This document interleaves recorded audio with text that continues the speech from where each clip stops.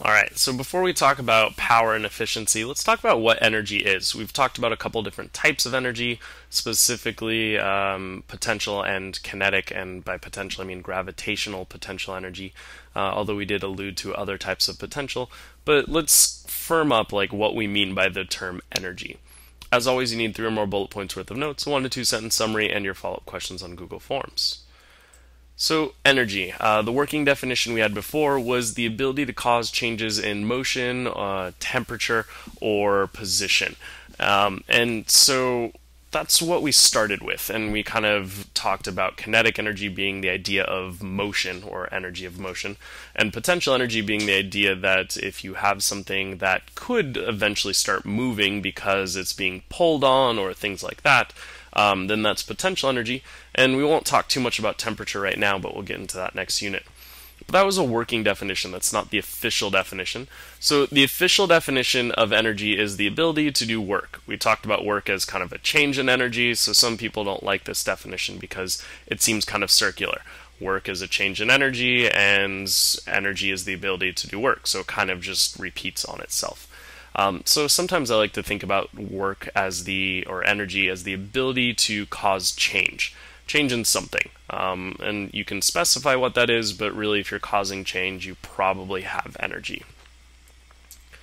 Alright, so things that can have energy, both living and non-living things can have energy. So plants, animals, fungi, bacteria, all those things, they can have energy, as well as non-living things, so things that aren't alive, so minerals, rocks, soil, air, light, things like that as well. Energy in physics is not a personality trait or a feeling. You may say, oh, I feel like I have tons of energy right now, and physically speaking, you may have slightly more, but it's more of a mental state, and it's not exactly a physics way of viewing energy. While that's perfectly valid within psychology, it's not the physics way of doing things. Alright, so common types of energy. Now keep in mind that although I'm listing 1, 2, 3, 4, 5, 6, 7 here, it's not necessarily clearly defined, and actually some of these overlap a little bit and things like that. But different types of energy. So energy as a whole is kind of a concept or idea, and then we've got different types, such as chemical, nuclear, thermal, electrical, magnetic, light or radiant energy, and then mechanical energy. And there are a few others we could put in here, and some of these, like I said, overlap. But I'm going to quickly walk you through what are the different types and what each of those are. So first, chemical energy, sometimes called chemical potential energy, is energy stored in molecular interactions. I'm going to leave it kind of general on that, but 2 common types that you deal with on a regular basis are food. So all the energy we get to move is stored in kind of the chemicals or molecules of food. And then batteries are another one. So there's some chemicals inside of these that go through a change, and that's what gives us electricity.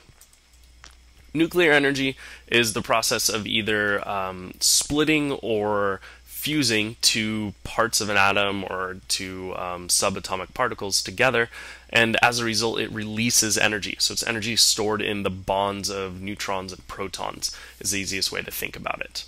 So examples are nuclear fission, which is what our nuclear power plants are based on, and then nuclear fusion, instead of splitting, these join together, and our sun is actually a great example of that. Thermal energy, sometimes called heat, is the idea of energy from warmth. It's related to temperature, although not always directly linked to it, and we'll hint at that and talk about that a little bit more later. Electrical energy being energy from electricity, which is moving charges, or it can be energy stored between charges that are repelling or attracting each other, and we'll talk more about that later. But here, common examples are just electricity. Magnetic energy, we already talked about the idea that magnets can attract or repel, at least briefly. So this would be magnetic potential energy is one way this is often said. We're just going to call it magnetic energy for now, just to give you a sense of it. Radiant energy, or for you guys more better known as light, it could also be called electromagnetic energy, and it's energy in the form of light. Now, when I say light as a physics teacher, I mean gamma rays, X-rays, ultraviolet light, infrared, are visible light, microwaves, and radio waves. So all of those are considered light. Now, in general, we sometimes just specify light as the visible spectrum, but what I'll tell you is gamma rays, X-rays, ultraviolet, infrared, all of that stuff is made up of the same stuff as the stuff we see, so that type of light. So that's why I've got the little radio symbol here.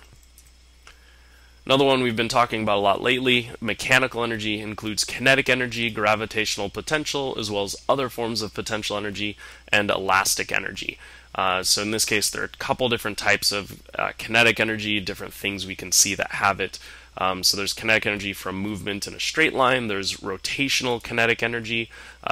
Wind is actually a form of kinetic energy, just the air molecules moving. Sound is actually a form of kinetic energy. Earthquakes are as well. Gravitational potential energy is that energy stored due to gravity. And so here our solar system is actually held together via gravitational potential energy as well as just gravity in general. And then elastic we talked about a little bit before. That's it for this one. 3 or more bullet points worth of notes, so 1 to 2 sentence summary, and do your follow-up questions on Google Forms. I forgot one last addition here.